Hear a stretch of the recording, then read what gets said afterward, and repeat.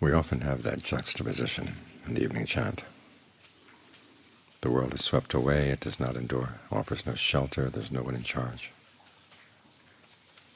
The world has nothing of its own, one has to pass on, leaving everything behind.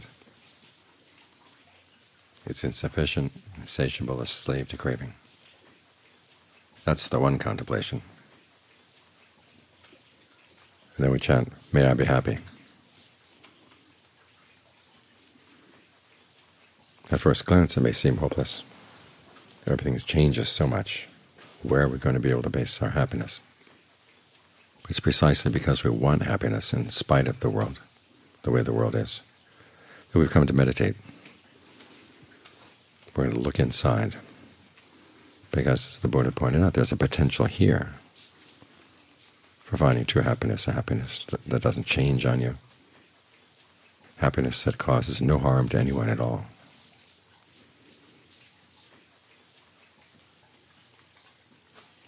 So we have that first set of chants to remind ourselves of the reality. There's so many things you try to do in the world, and they just get washed away.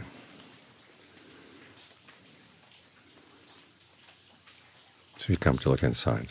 But the problem is the mind tends to go back and look outside often. So we have that chant every night before the meditation to remind ourselves, this is what you're going to find if you go out thinking about the world. Get swept away. Because as the Buddha said, if you want to get the mind into concentration, there are two things you've got to do. One is to keep focused on what he calls the body in and of itself. It's the body as you have it right here, and not the body in the world. You're not concerned with how it looks. You're not concerned with how strong it is, how young it is. Just concerned with, well, what is it like having a body right here, right now? And the other thing you've got to do is put aside greed and distress with reference to the world. Keep the mind on one topic. You have to remind yourself that there's nothing out there really worthy of greed or worthy of distress. That's why we have those contemplations. You leave right here. Where are you? You're back in the world. Is that really where you want to be?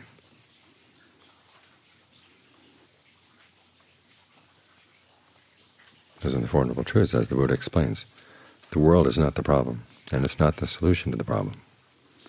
The problem is the suffering we have in our minds. And that, he says, comes from within. We hear the Four Noble Truths so many times, over and over again. We often don't think about how radical they are. The Buddha is basically saying the things that you hold on to most dearly are suffering. And the reason you hold on is because of craving. That's the cause for suffering. You can't blame your suffering on situations outside. As he points out, if the mind is trained, you can be with any situation outside and not suffer. If it's not trained, then no matter how good things are outside, you're going to be suffering still.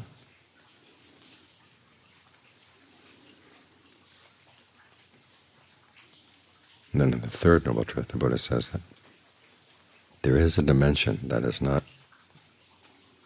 fabricated at all. It's something you can experience if you train the mind. I know a lot of people who find that hard to believe. After all, they say we're conditioned beings, and all we can know are conditions. We can't know anything unconditioned.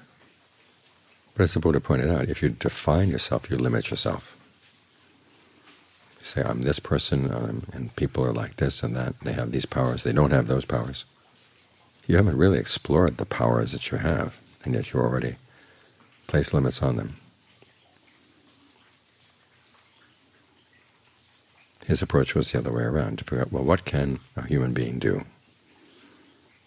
And for the time being, bracket any ideas of who you are, what yourself is, and see, how can the mind be trained? What can the mind do? And by finding that the mind can train itself to gain something unfabricated, then he turned around and looked at, well, what kind of idea of self is going to be conducive to that? And he never formulated a theory of self so much, but he did say in a few sketches that you are capable of doing this. And if you really have concern for yourself, you'll want to do this. It's not really a self-theory, it's more like a self-sketch. Just enough sense of yourself that, okay, this is going to be a good thing to do.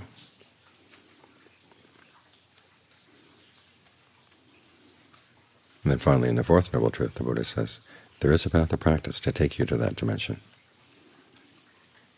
In the centuries afterwards, people raised the question, well, if that dimension is not fabricated, then how can a path of practice take you there? And the image they arrived at was, well, after all, the Buddha said this is a path there. He didn't say that the path causes the deathless. But it is a path, and the path will take you there. The same way that the road to the Grand Canyon doesn't cause the Grand Canyon, but you follow the road and you get there. So each of the Four Noble Truths is pretty radical. That they challenge a lot of our preconceived notions about ourselves.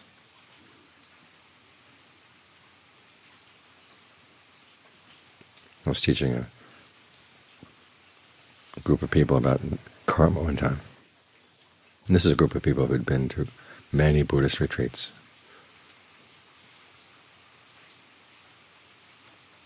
And after the end of the talk, one woman came up and she said, well, maybe my life has not been preordained by my DNA. I said, that's right. That's the teaching on karma, is that you shape your life. You have it within your power to shape your life. And the mind is not just a result of physical events. As the Buddha said in the very first verse in the Dhammapada, the mind is a forerunner of all things. All things are achieved through the mind. It's the mind that comes first. And that's the opposite of what a lot of people think nowadays. So the Four Noble Truths are radical. They ask that you make some assumptions about what human beings are capable of doing, and also some assumptions about where you should look for the cause of your suffering. I know a lot of people would like to blame their suffering on conditions outside. But again, the Buddha said that's not where you're going to solve the problem.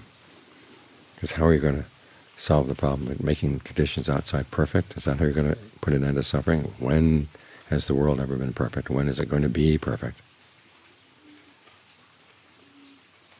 It resists perfection. But we can make up our minds that we want to find perfection inside. That's a choice we can make, and we can carry it through. So you think in these terms, and this gives you reason to want to stay with the breath. Then we have those other reflections to remind yourself of why you don't want to go out in the world. That chant we had just now came from a dialogue between a young monk and a king. The king was curious. This young monk had come from a good family. His relatives are still alive. He's wealthy. And he had gone forth. He said usually he found people who went forth because of poverty or loss of relatives or loss of health. But none of those was true in the case of this monk. So he asked the young monk, why did you go forth? Why did you become a monk? And the monk answered with these Dhamma summaries. The first one, the world is swept away, it does not endure. He illustrated that point with a question to the king. When you were young, were you strong? And the king said, yes, I didn't see anyone who was my equal in strength. Of course, being a king back in those days meant you didn't just sit around, you were actually a warrior. How about now? Well, no, now I'm 80 years old. Sometimes I mean to put my foot one place, I go someplace else. The young monk said, that's why. He said, the world is swept away, it does not endure.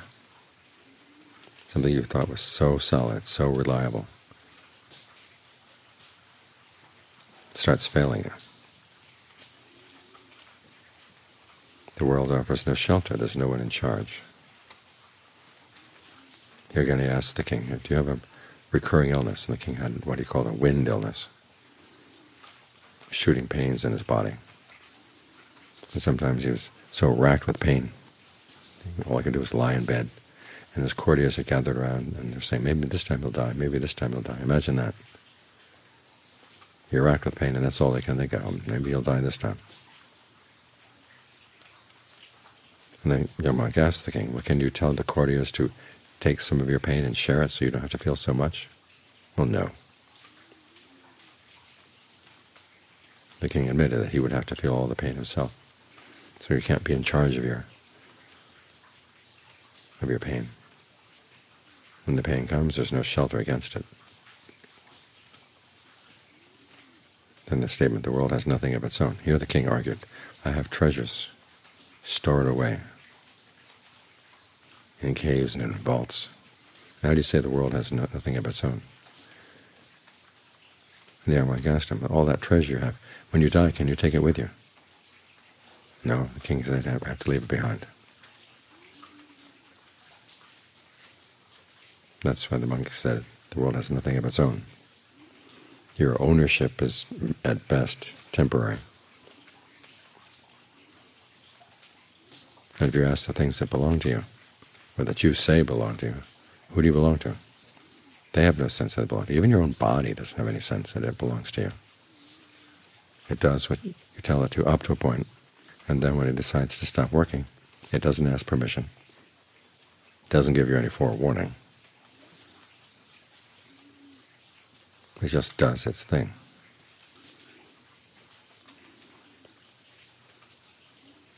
So there are the teachings, basically about aging, illness, death, which form the basis for the teachings the Buddha gave on inconstancy, stress, and not self. As he basically said, if something is inconstant, it's going to be stressful. If it's stressful, is it really worth holding on to as you, as yours, or yours? Now, if there were nothing else in the world besides these inconstant things, you'd say, well, I'll hold on to the best I can. But he's saying if you let go of these attachments, you'll find that there's a happiness that is not conditioned. That's better than the happinesses that you can find in the world. Then it's worth saying, well, let's try that better happiness. But then you get to that fourth contemplation. The world is insufficient, insatiable, a slave to craving. The young monk asked the king, you rule over a prosperous country, right? Right. Suppose someone were to come from the east and say there's a kingdom there, lots of wealth, lots of things you could take, and its army is very weak. You could take it if you wanted. Would you go for it? And here the king's 80 years old. He's just been made to think about how inconstant, stressful, how not self his life has been, all the places he's looked for happiness. Yet still he says, yes, I'd go for that. This is what's maddening about human beings. We can see the drawbacks of the world, but we just keep coming back anyhow. Then young monk asked him if there were another kingdom to the south, one to the west, one to the north. How about a kingdom on the other side of the ocean? Would you go for that one too? Yes. As long as we're looking for our happiness out in the world, there's never enough. So as you sit here focused on the breath, remind yourself this is why we have these contemplations, is to cut down any feelers that the mind sends out into the world, saying, well, how about thinking about this? You've got a whole hour here. Surely you can take 5 minutes to think about this, that, whatever. But then there are these contemplations to remind you, well, what are you looking for? You're looking for trouble. You're looking for disappointment. Is that really what you want? When you can gain a strong enough sense that, at least right now, I don't need to go there, then you're more willing to put in whatever effort is required to get the mind to settle down and feel at home here.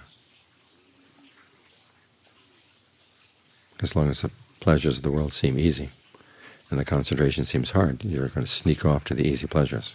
So you've got to keep reminding yourself again and again and again that those easy pleasures come with a big price. And even though the concentration may be onerous, don't think of it as onerous. Think of it just as a skill you're working on. And those pleasures in the world, no matter how much you think about them, they're never enough. Whereas those who have completed the path and found that there really is a source of true happiness inside, so you get to what they call the land of enough. Something that doesn't have to be done for the sake of anything else. It's the sake of for which we practice. We can arrive at completion.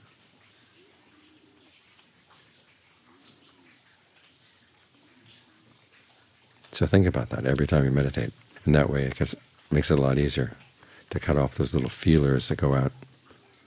Want to probe the world here, probe the world there, see what you can think about here, think about there, and turn those feelers back in. How about probing around in the breath, probing around in the state of your mind, how you're focused?